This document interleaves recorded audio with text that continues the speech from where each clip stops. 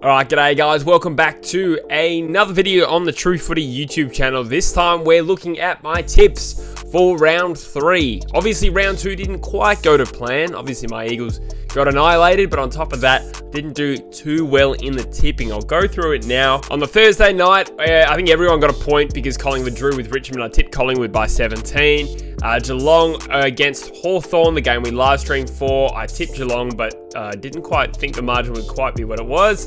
Brisbane then beat Fremantle, closer going than I was expecting, so I got that one correct. So far, 3 out of 3, but then it just goes downhill from there. I boldly tipped Carlton and they fell 1 point short. But Adelaide over Adelaide was an easy win, and then Gold Coast beat West Coast, and I think only like 2 or 3 people in the competition tipped Gold Coast to win, and one of them was a Suns fan, and I think he's fairly high up. I'll have a look at who's winning in a second. Then another one, pretty much everyone got wrong, I think except one person. I tipped GWS to beat North Melbourne. I correctly tipped Essendon to beat Sydney, which was pretty close. And St Kilda obviously beat the Bulldogs in a bit of an upset. I tipped the Dogs, and they got nowhere near it. So we'll have a look at the leaderboard, guys. The best tip of this round was someone called Gravy with 7 correct tips and the margin of 17. But the overall winner is someone called Julian, who has 15 and a margin of 22. So well done to you two guys. I currently sit in 73rd with 11 correct tips, so things are not going so well, but I'm going to power through. I'm still going to be doing my weekly tips, and I still like to tip bravely, even though that strategy hasn't worked so far in 2020. So guys, if you're watching for a while, you know that I'm going to be doing this tips video every week, but I'm doing a little bit of a rejig with the format. You might have noticed I'm doing a review video as best I can at the start of the week. I am going to be doing it differently today though, and probably going forward, I'm going to be using the website Squiggle, and you can watch along with me as I put in my prediction. And the cool thing about it is it actually shows you the live ladder as you go. We can have a look at the ladder now. Obviously, Port Adelaide sit on top with 290%. North Melbourne in second spot. Not many people would pick those for top 2 after 2 rounds. I guess Port's had some easy opponents, but North obviously overcame GWS in a huge upset victory. Essendon, one of only 3 sides to be 2-0 with 2 6-point wins. Pretty good effort. Collingwood Richmond obviously had the draw. The Saints find themselves in 6th ahead of Geelong and GWS. My boys West Coast languishing in 12th along with the Brisbane Lions, who had a disappointing round 1. Gold Coast in 10th spot. I think that might be as high as they get this year, to be honest. I know they smashed the Eagles like we discussed, but to be honest, I think anyone would have beaten the Eagles quite easily the way they played on the weekend. Down the bottom of the ladder, you've got the Bulldogs with 47%. I don't want to be reactionary, but I think they're looking closer and closer like a bottom 4 side. We really need to see a lift from them. Someone who I do think has emerged as probably the #1 contender for the spoon is the Adelaide Crows. Much depends on how they go against Gold Coast. I think it might even be this week they play. I haven't looked ahead. So pretty standard, guys. I'm going to go through each game and predict the winner and the margin. So first of all, we've got Richmond and Hawthorn. I think it's a Thursday night. Hawthorn obviously 13th at the moment. Richmond had an up and down start to the year. I don't think they played particularly well against Collingwood, and Hawthorn were very poor at GMHBA Stadium after beating Brisbane in round 1. It's really hard to get a handle on form lines right now. I don't even know where teams are in terms of their conditioning. It looks like, Hawthorn, GWS, West Coast, those sides came back incredibly unfit. And you could say the same about someone like Collingwood, who struggled to run out the game.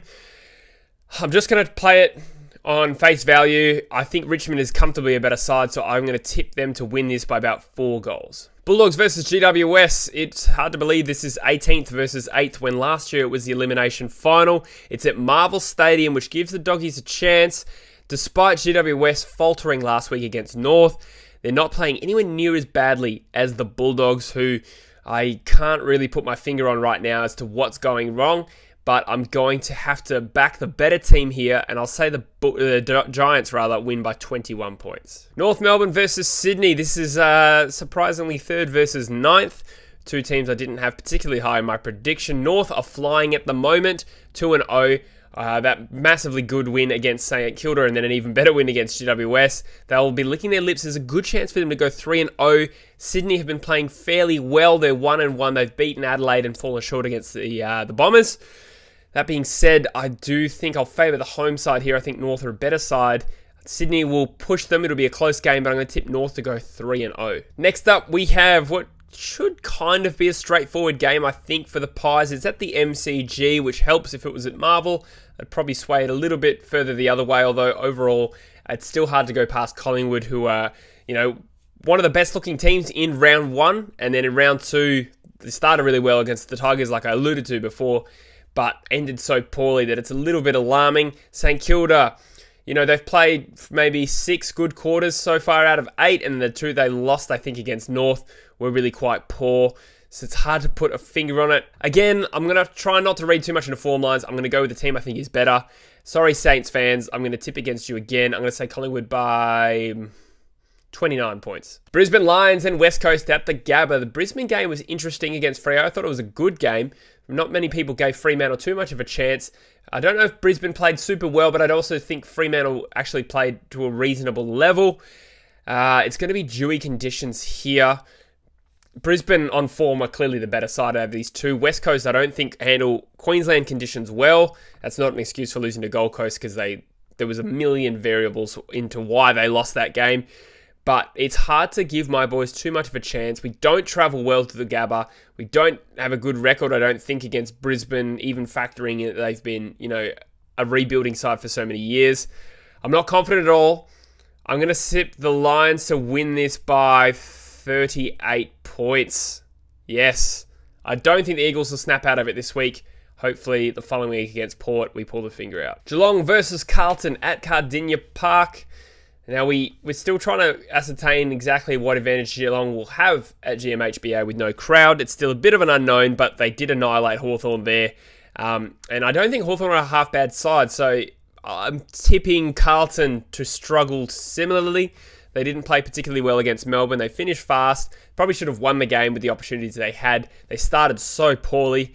I can't see them overcoming a seasoned Geelong side that will be full of confidence, and they rebounded really well after a poor round 1. I'm going to tip Geelong to win this by a good, healthy 50 points. This is a still bottom of the ladder clash, I think. I'm not getting too ahead of the Gold Coast. Like I said, I think any side would have beaten the Eagles. I literally believe that any side would have beaten the Eagles. The Gold Coast sort of got their tails up, and while they played really well, they started to get a lot of confidence from the fact the Eagles weren't really offering too much of a challenge. That being said, they should take a lot from that game, and I'm impressed, but I don't know how good they really are. That being said, they're coming up against Adelaide, who are probably close to the worst side so far in the first 2 rounds. Obviously, a terrible showing against Port Adelaide and losing at home to Sydney, who, in my opinion, rebuilding. That's a pretty crap start to the year. Look, at Metricon Stadium again, I think Gold Coast are going to win this game. I'll give it to them by 18 points. Essendon versus Melbourne. I wonder if Backyard Charizard is watching this. He threw a bit of shade at me in the preseason for suggesting Essendon were better than Melbourne. Look, to start the year, Essendon have beaten Fremantle and Sydney by 6 points each. Both games, I wouldn't say overly convincing, particularly that first one, but the second one against Sydney, you know, a reasonable performance. It's always hard to win in Sydney, regardless of where they are on the ladder.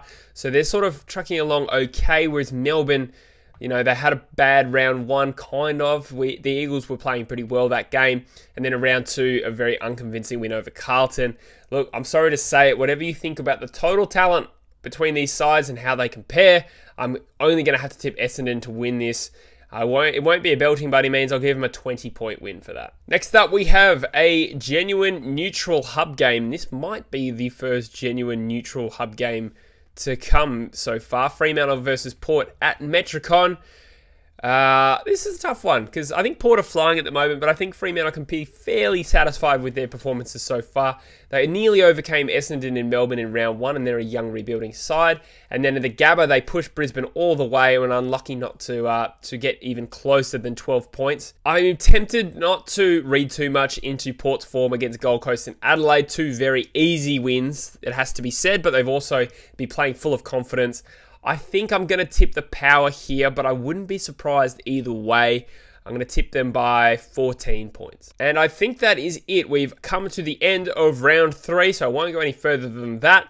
And we'll look at what the ladder would be at the end of the round. So we've still got Port and North at the top. and Essendon third. So the three undefeated teams will stay undefeated, according to me. Collingwood and Richmond, that top 5 is pretty much the same, if I'm not mistaken. Geelong, GWS, and then the Lions will shoot up into the 8. My boys, the Eagles, have slid down to 14th. That is heinous with a percentage of 77.3. Hopefully, I am not too accurate on that one. Gold Coast, St Kilda. Oh, I have the Gold Coast moving up to 9th, so maybe that isn't the highest they'll go this year. And Hawthorn languishing in 13th as well. I'd imagine they'll finish higher than that. And the bottom 4 is starting to take shape. Fremantle, Carlton, Adelaide, and the Bulldogs, all 0-3. I'd give Fremantle and Carlton the chance of climbing out of there by the end of the year. The Bulldogs, we'll see. We'll see, because if they keep playing like this, I'm not going to be convinced. Anyway, guys, let me know what you thought of my tips, as you always do, but I welcome the feedback. Feel free to use the link in the description to join our footing tipping competition. I'm probably going to take it out of the description soon, because there's no point in people joining in later and later in the season. But for now, I think it should still be okay. So join in and just add to the growing list of people that are going to finish higher than me. Anyway, guys, I think at this stage, we're going to do a Brisbane versus West Coast live stream on True Footy Live, so make sure you get around. It's Saturday night, 5:30 Perth time, 7:30 Melbourne time.